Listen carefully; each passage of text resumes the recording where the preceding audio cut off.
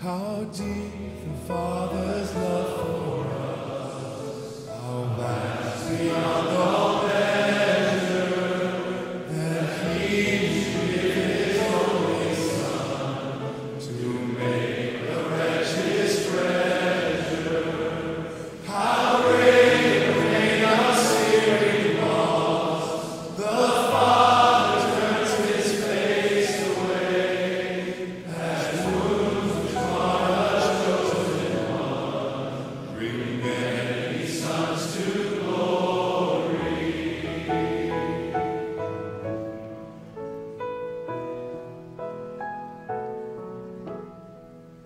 Behold the man upon a cross, my King, my guilt. Ashamed, I hear my mocking. I'm among them. Call out among the scoffers. It was my sins that held everyone until it was accomplished. His dying breath has brought me life. I know that it is finished. Yes, it is.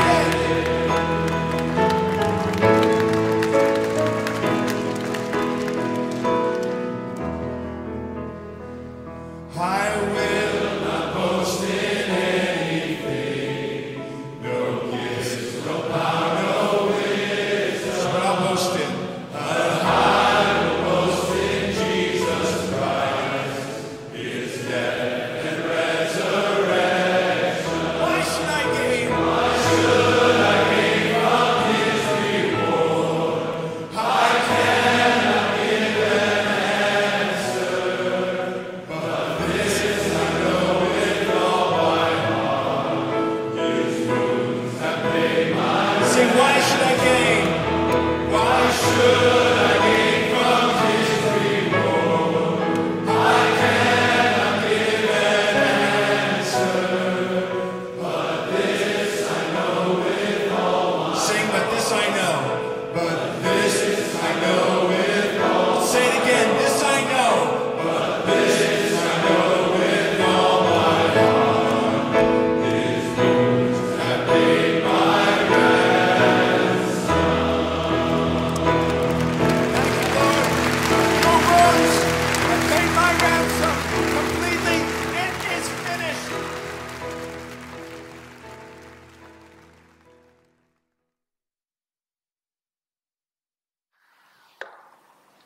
Good evening, church family. I hope that you are all well. By the time you're listening to this, I would be on leave, but it was my desire to share with you the last of the attributes of God that we've been studying now for a time. And I really just wanted to spend some time with you thinking about this and bringing closure to this series. This evening we will come to study an attribute, and if you have been keeping notes, you'll probably know what this attribute is, but it's a wonderful attribute as we think about the nature of God. It is the attribute of His love. And I'll explain in just a little while why I've chosen to think about this particular attribute last of all. But I trust that you've had a blessed Lord's Day. On this day, I know that Lance Lawton would be preaching, or has preached in the morning, and this evening it's my privilege once again to bring you the Word of God. But let's pray together. Let's ask the Lord to bless us as we study His Word, and then we'll read from the Gospel of John. But let's pray together.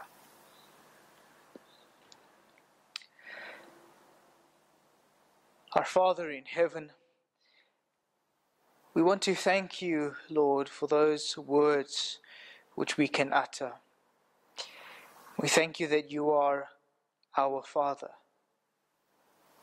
We thank you, Lord, that as we relate to you, we do not do so merely being those at a distance, but we thank you, Lord, that we have an audience with you. Not merely a formal one, but we thank you, Lord, that it is a familial relationship that we can know. We thank you that you are our Father. We thank you that you are our Heavenly Father.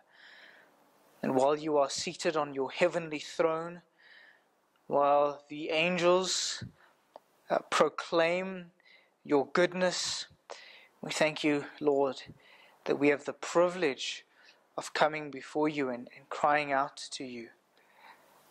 We do pray, Lord, that as we reflect upon this wonderful truth, we pray that you would not only inform our thinking, but Lord, you would also warm our affections. We pray, Lord, that you would help us not merely to affirm that you are a God who loves, but we pray, Lord, that you would help us to experience your love. That it would not simply be something that we know at a distance, but something that which we know in a wonderful and a special way.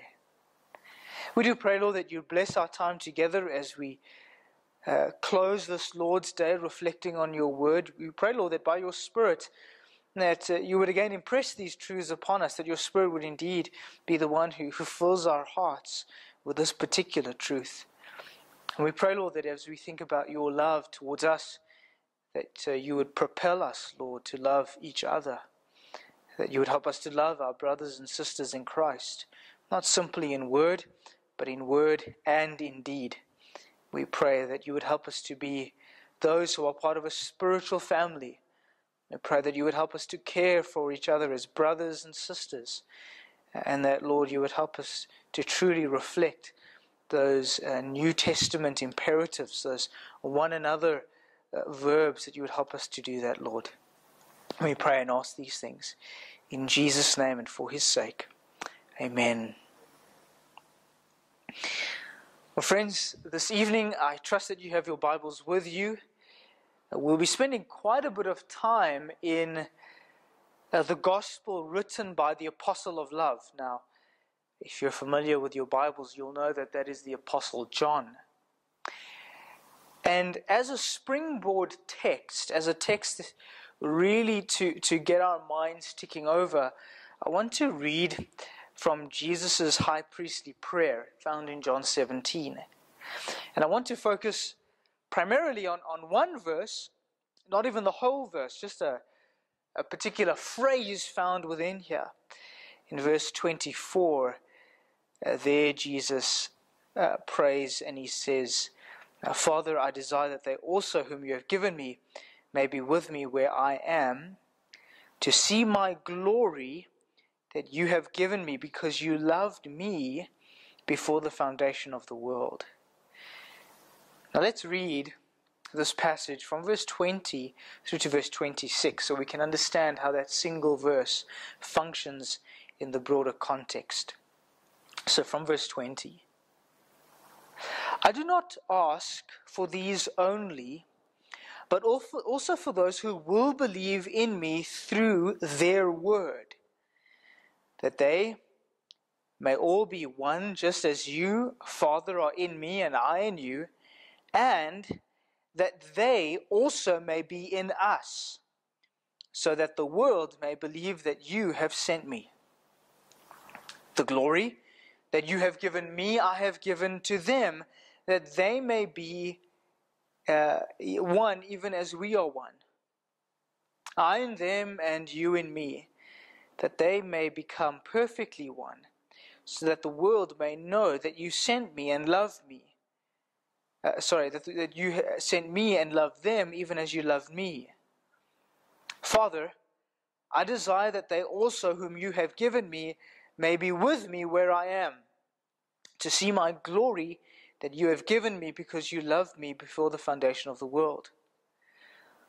O righteous Father, even though the world does not know you, I know you, and these know that you have sent me. I have made known to them your name, and I will continue to make it known, that the love with which you have loved me may be in them, and I in them. Amen. This is the word of God. Friends, this evening, as I've mentioned to you already, we come now to the last of our study on the attributes of God. And we could, of course, continue reflecting on all the other aspects of God's nature and God's character. I say really that this is the last study on the attributes of God, mainly because the book that I've been using, the 2 volumes that A.W. Tozer wrote on the attributes of God, has come to an end. I've been using him as an outline. But A.W. Tozer, as he writes these 2 volumes, he leaves the love of God right until the end, and there's good reason for that. Ourselves, very much like A.W. Tozer in his time, found that the love of God was being separated from all his other attributes. And the church, I think today, as well as in the time of A.W. Tozer, faced the danger of becoming unbalanced. D.A. Carson, at the turn of the century, really does reflect this kind of attitude. In the year 2000, D.A. Carson wrote a book entitled The Difficult Doctrine of the Love of God. The Difficult Doctrine of the Love of God. Now, when you hear that title, you might be tempted to think that D.A. Carson has taken leave of his senses, that somehow D.A. Carson has lost sight of things. Now, we might say, if he had written a book about the difficult doctrine of the Trinity or the difficult doctrine of predestination, we might say, well, of course, those are in fact difficult doctrines. They are hard doctrines. They are emotionally difficult doctrines. In what way, then, could we say that the doctrine of the love of God is difficult? Well, friends, unfortunately, I'm sure you know that we live in a world where love has become a bit of a definition fluid term. Love has been stripped of its biblical foundations. Love has been divorced even from attributes of justice and holiness and sovereignty. The result of this separation is really a hodgepodge of ideas that's nothing more than a mangled mess. Love, we might say, is purely defined by the one who's receiving it. J.I. Packer, in his book, Knowing God, and we studied this book some years ago as a church. In that book, he has a chapter on the love of God, and he says that false ideas have grown up around the love of God like a hedge of thorns, hiding its real meaning from view. And it is no small task cutting through this tangle of mental undergrowth. And what he means by that is that love really means anything and everything in the world today. Nowadays, if you were to tell people that God loves them, it's unlikely that they would be surprised.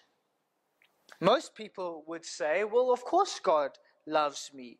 That's his job. He's like that. He's a God who should love. Well, besides that, besides God's own character, why shouldn't he love me? I'm a good person.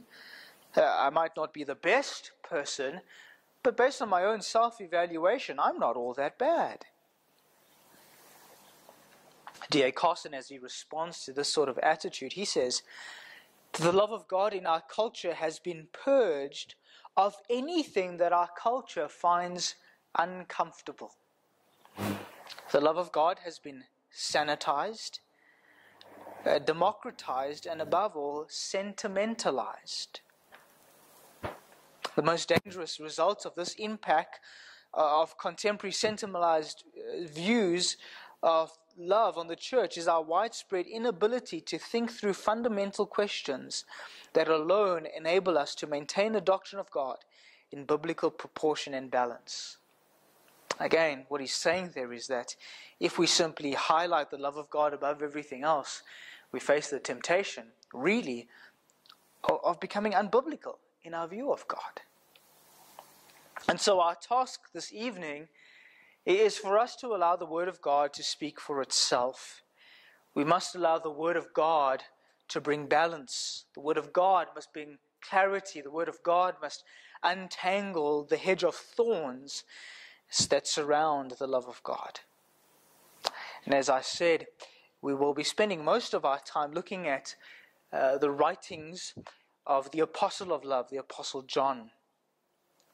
Now I want to unpack three ideas, three main headings that will help us do this. The first is, as we think about the love of God, we must begin to think about the love of God as made known in the Trinity. So my first point is this: the love of God is made known to the Son. The love of God is made known to the Son. And we saw a glimpse of that in verse 24 of John 17. When Jesus prays, he prays for not just the disciples, but for all who would believe. And he says, Father, I desire that they also, whom you have given me, may be with me where I am.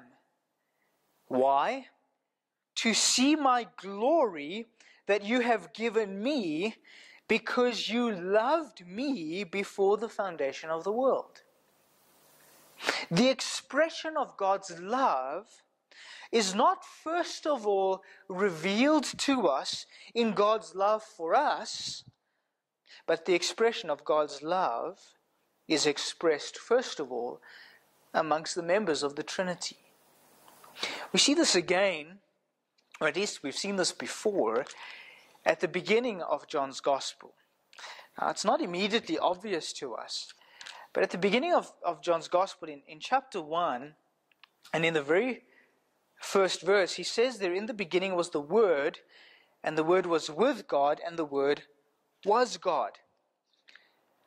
Now, it's quite interesting here, because the word with, in verse 1, may mean, or may indicate proximity. So I might say to you this evening, well, I have my cell phone with me, or I have my wallet with me, or that I have my pen with me.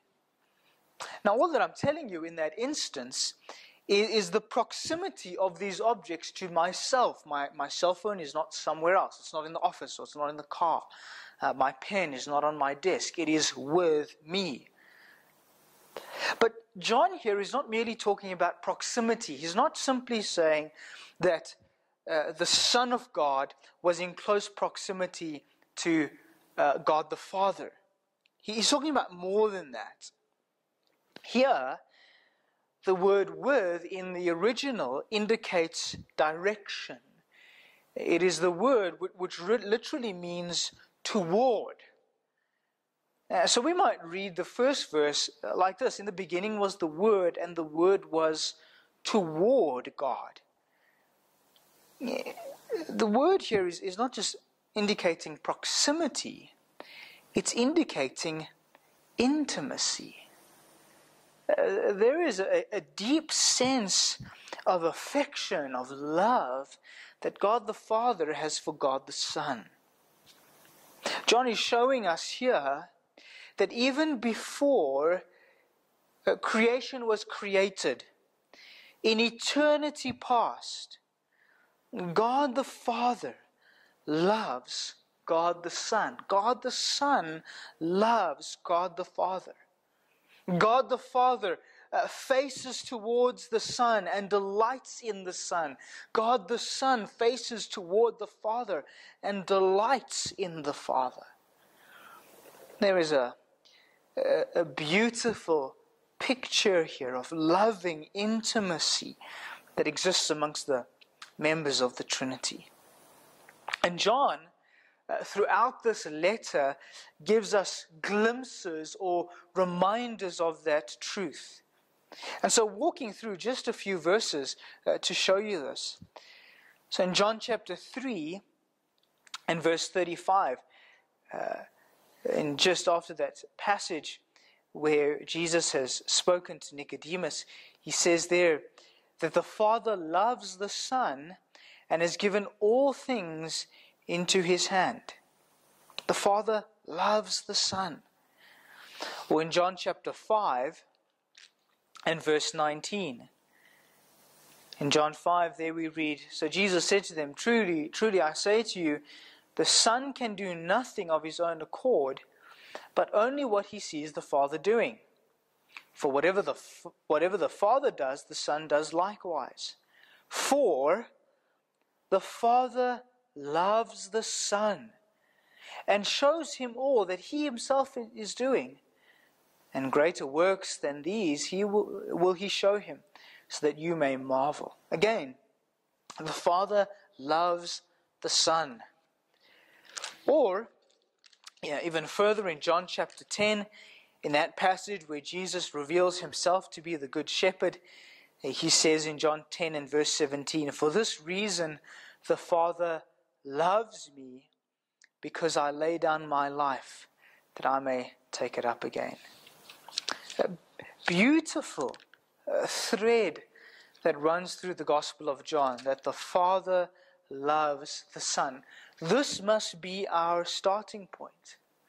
We cannot first begin by trying to define love as it exists in culture and then sort of impose that onto Scripture. No, we must first begin by asking, how does God reveal His love even before we were created? In those passages, as we begin to summarize them and put them together, we can see there that the Father demonstrates His love for the Son by showing Him everything. The Father in love gives all things to the Son. The Father loves the Son as He obediently offers Himself up for sin. The Son likewise says only what the Father gives Him to say, because He loves the Father. The Son does what only the Father gives Him to do. The Son comes into the world as the sent one. The Son, we might say, demonstrates His love for the Father by His obedience. A beautiful tapestry here of the love of the Father towards the Son and the love of the Son towards the Father. And this pattern of love, as is modeled between the Father and the Son, becomes the pattern for us as believers. As we are born again into God's family, as we are adopted into God's family, as we have a righteous standing before Him, that love becomes ours as well. The love which the Father has for the Son is the same love which He has for us.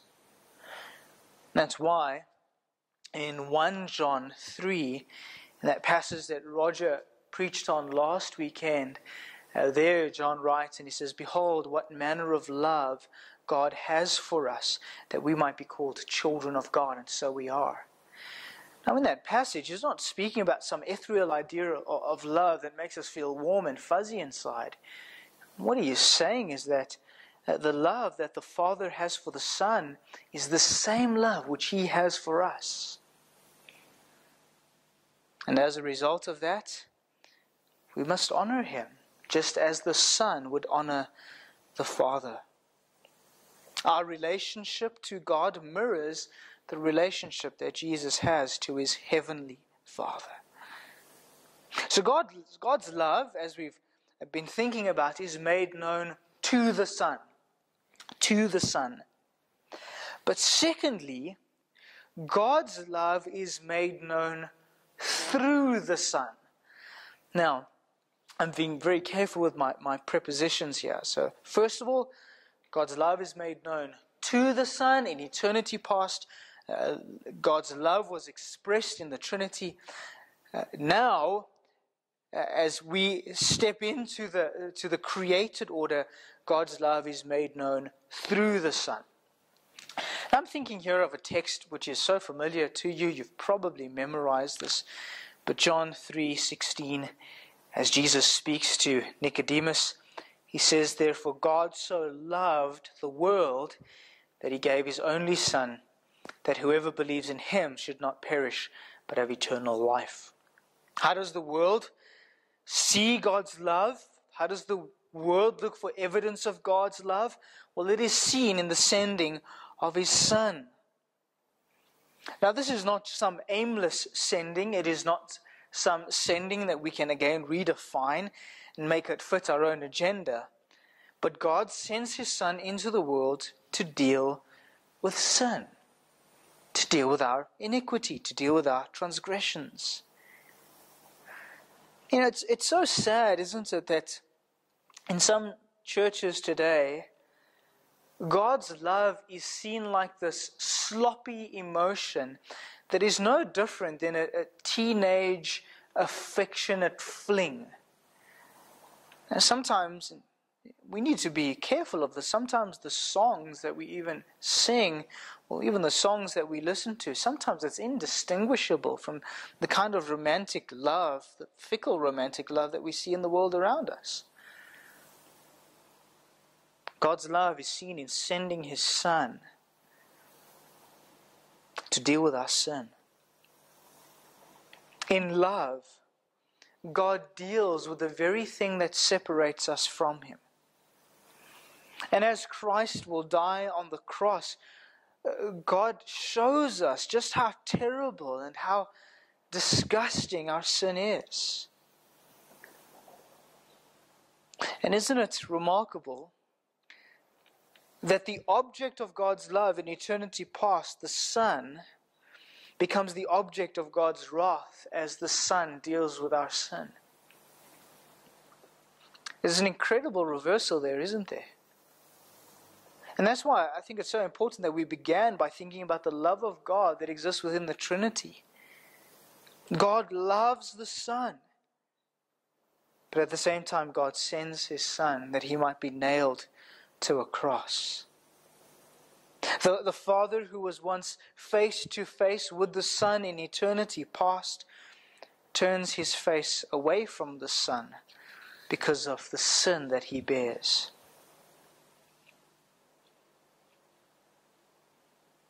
And then, the objects of God's love, you and I, we are the ones who have broken God's law. We are the ones who have corrupt natures. We are the ones who really deserve condemnation and banishment.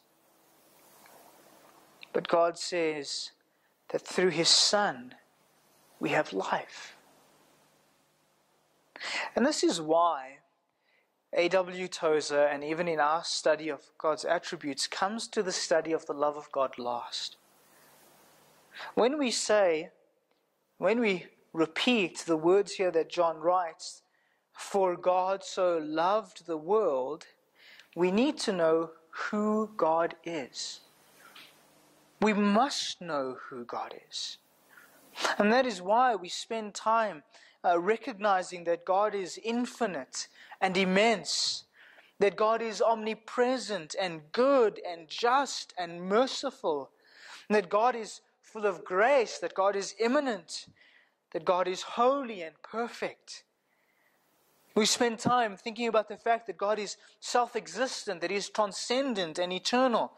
He is omnipotent, immutable, omniscient. He is omnisapient, all-wise. He is sovereign and faithful. So when we read that God so loved the world, all those attributes need to be held in balance with His love. This God loves. And He loves not because we have anything in and of ourselves that's deserving of love. He loves us because He chooses to love. God draws a sinful humanity to Himself because He chooses to do so. But He chooses to do so through His Son. The gospel is a wonderful expression of God who does not owe anything to sinful mankind, giving the one whom He loves so that our sin may be dealt with. And this is why the New Testament writers so often point towards the cross as an expression of God's love. Just a few passages again from 1 John chapter 4, verse 9 and 10. "In this the love of God was made manifest among us, that God sent His only Son into the world that we might live through Him. In this is love, not that we loved God, but that He loved us and sent His Son to be the propitiation for our sins. Or the Apostle Paul, as he writes in Romans 5 and verse 8, and there he says, "But God shows His love for us in that while we were still sinners, Christ died for us." Now I want to pause here for a moment and just to say, you may be listening to this message and you may be someone who's, perhaps you're not a Christian, perhaps you're digging into these things, you're someone who's inquisitive or curious about religion, you've heard about Jesus before, and you heard about His death on the cross, and you hear about God, and you think that you want to make yourself right with God. You feel as though you need to spend time and you need to sort yourself out. Well, friends, you can't do that. As Paul says in Romans 5, it's while we were still sinners. God's holiness demands that which is perfect. We can never be perfect. We can never go back and change our lives. But we can turn to the Son. We can turn to the one whom God has sent to die in our place. If you're thinking about Christianity and the gospel, I would simply say, look at Christ. Look at what Christ has done. That's where your gaze needs to be fixed. That's where your attention needs to be given. You must look at Christ. You must see God's love for Him, for the Son. You must see the intimacy which He has. And then see the object of God's love hanging on a cross so that your sin is paid for. And the way that we appropriate that forgiveness to ourselves is by faith. And you ought to pray. You ought to pray that God would give you that faith, that His Holy Spirit would affirm that in your life. See, God decrees the plan of salvation in eternity past. We cannot earn salvation. This is something which He determined to do. In the book of Ephesians, in that first chapter, there we see that God the Father predestined us. He chose us before the foundation of the world. That God the Son is the perfect sacrifice, the spotless Lamb. And that God the Spirit is the guarantee of our inheritance. He applies redemption to our hearts. Now I want us to note at this point that the love of God is exercised towards individual sinners. God's love is not some vague expression of God's will toward everyone in general, but no one in particular. God's love has a direct object. God loves His Son, but at the same time, God loves His people as individuals. And we see in the book of 2 Thessalonians, Paul celebrates this fact as he writes to them. So in 2 Thessalonians 2 and verse 13, Paul says there, "But we ought always to give thanks to God for you, brothers, beloved by the Lord, because God chose you as firstfruits to be saved through sanctification by the Spirit and belief in truth." God saves us as individuals. God works in our lives as individuals. Yes, He does so as a church, but He does so as individuals as well. And that is why the biblical writers treat the love of God as a wonderful thing, something wholly admirable, something praiseworthy, something even surprising, that the objects of His wrath would become the objects of His love. God's love is expressed through the Son. But finally, we come to our third point, and it is this: that God's love is expressed by identifying with our welfare. God's love is expressed by identifying with our welfare. Biblical Christianity rests upon a covenantal relationship that we have with God and God has with us. This relationship is grounded upon it. Its very foundation is built upon God's steadfast love for His people. And that's why part of many of the grand theme of many of the Psalms is God's steadfast love towards His people. Now you and I, even as we are believers, even after you've come to faith, we still wrestle with sin, don't we? There are still times in our lives when we feel as though we cannot overcome a particular sin. We may struggle with a particular sin for a very long period. And we so often break covenant with God, don't we? But God's love for us endures forever. It endures our inconsistencies. It endures our inadequacies. God's covenantal love for us is not grounded in what we do, but it's grounded in what He did in Christ. But His covenantal love for us also means that He identifies with our welfare. Parents, if your child is in distress, if they've hurt themselves badly, perhaps they are needing to go to the hospital, perhaps you can imagine this, they've been hit by a car or something like that. Would you, in that moment, continue to be cheerful and carefree? Would you sort of say to yourself, oh, well, it's just a bit of blood, it's just a concussion, they'll get over it? Well, of course not.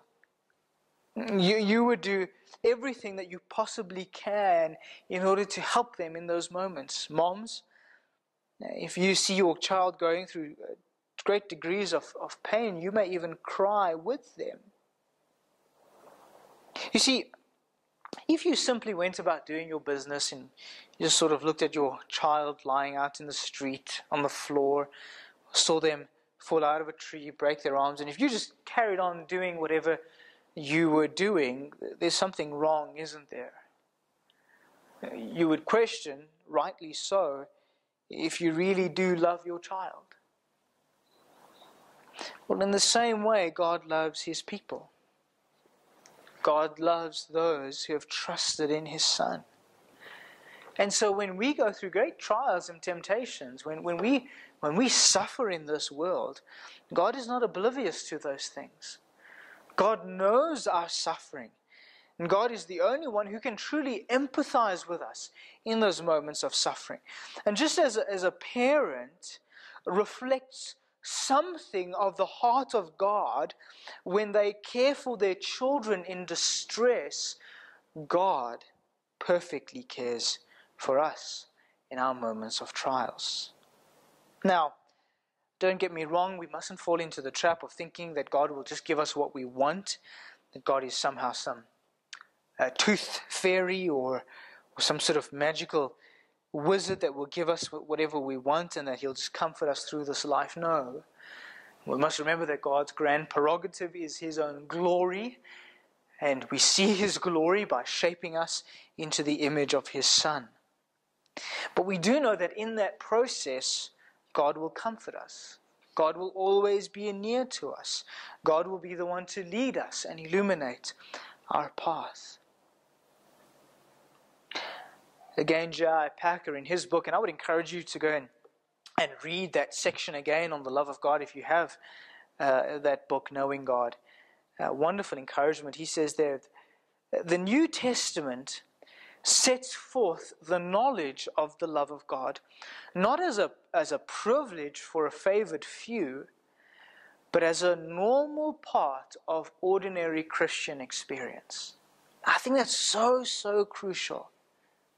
Because sometimes we might fall into the trap of thinking, God loves me only when I do something good.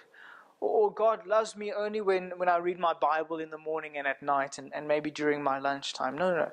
God has set His love upon us. We're the ones who so often drift away, don't we? We need to trust Him. We need to lean on Him. that we might know His love. In our study on the attributes of God, one of the things that we have seen consistently is that God is the highest good. That God is the holiest Holy One, that He is the perfect judge, that He is the sovereign King over all things. And this evening we see the heart of God, don't we? And while God in all these other attributes is absolutely perfect, we get a glimpse into His heart. And we could spend so much more time thinking about this, but time doesn't permit us here. So many books have been written on this subject. But it's wonderful, isn't it, that God has chosen to reveal this to us in His Word. See, as we think about the Word of God, and even as we read from 1 John 1 earlier, the Word of God doesn't make God who He is. The Word of God is God's own self-revelation of who He already is. God is who He is from eternity past. And He reveals His nature to us because He loves us. And He wants us to delight in Him as the highest good. The love of God and the knowledge of God are companions in the Christian life. God's love for us is revealed in the Scriptures, and we grow in our love for God through the Scriptures. And we must not separate the two. We must not drive a wedge between love and knowledge. If you desire to know the love of God more, and if you desire to love God more, then you must also desire to delve deeper into His Word.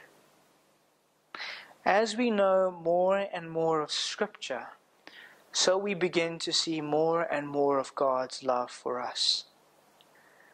And that is why I think again the Apostle John, as he writes to the church in Ephesus in 1 John 3, has an incredible exclamation there. With all these truths at the back of his mind, there he says, "Behold what manner of love God has for us, that we ought to be called children of God." What a wonderful, wonderful, wonderful truth.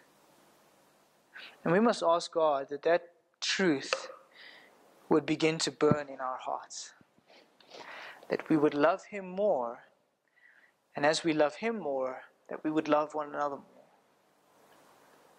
So friends, let's pray together and ask the Lord to impress these truths upon our hearts.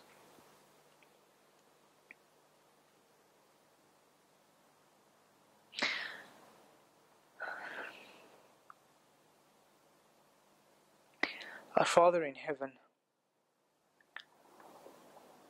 we want to thank You that You love us, even though we are so unlovable. There is nothing good in us. There is nothing delightful in us.